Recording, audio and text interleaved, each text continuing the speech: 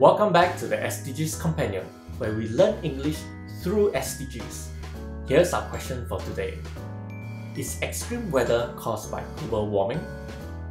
Global warming is a global phenomenon, referring to the warming of the Earth's surface, oceans, and atmosphere. As we have discussed in episode 1, greenhouse gases and the greenhouse effects are responsible for global warming. When temperatures are warmer, there is more water vapor in the air, which results in rains that are more frequent and heavier. The rise in the Earth's surface temperature can also lead to evaporation that makes droughts more severe. Scientists continue to study the cause and effect relationship between climate change and extreme weather events. They use attribution science to validate the relationship, which studies the influences of climate change. By applying computer models, scientists can identify what factors cause certain weather events. And there is enough scientific evidence to suggest global warming causes extreme weather.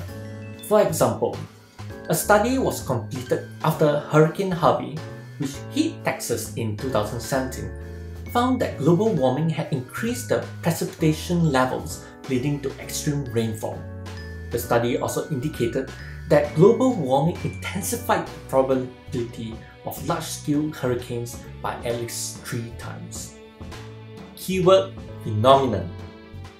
日本語の意味は現象です。The plural has a unique spelling, which becomes phenomena. It's not adding the letter S at the end like many other words. Phenomenon means a fact or a situation that we can observe. In this video, we talked about global phenomenon, which means something that's happening on a worldwide basis. The pronunciation is a little tricky too, but it is a good word to know because it is used often. Phenomenon. The first syllable is phi, and the rest is easier to figure out.